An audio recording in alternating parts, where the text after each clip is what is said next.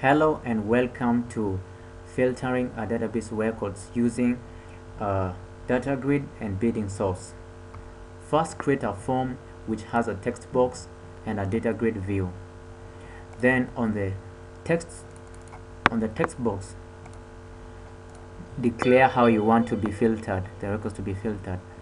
I have an SQL string, which is what I want the records that I want to be selected from the database. Then I have declared a connection which has the path that I have already given the path, the string in the module. Then declare a data adapter which you pass the SQL string and the connection. Declare a new data set, a new data view, and the bidding source. Populate the data set using the data adapter that you've already adapted, records that you've already adapted, and then close the connection.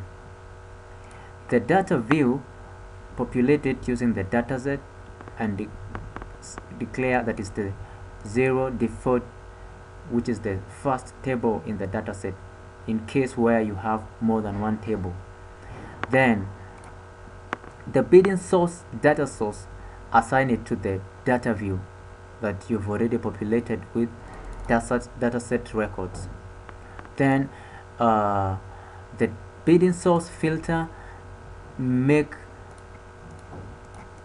it the way you want it, what you want to filter. I have made it to filter by all the fields that are in the record in the database. And then assign the data grid data source as the filter of the bidding source. Then close the connection. When you run and search anything, it will search from all the fields that are there. See, this is how the database looks. Here's the company, mobile. These are all the fields that are in that database. And if I make a search, it will look into all those fields. For example, if I search for teacher, see, it filters company by teacher.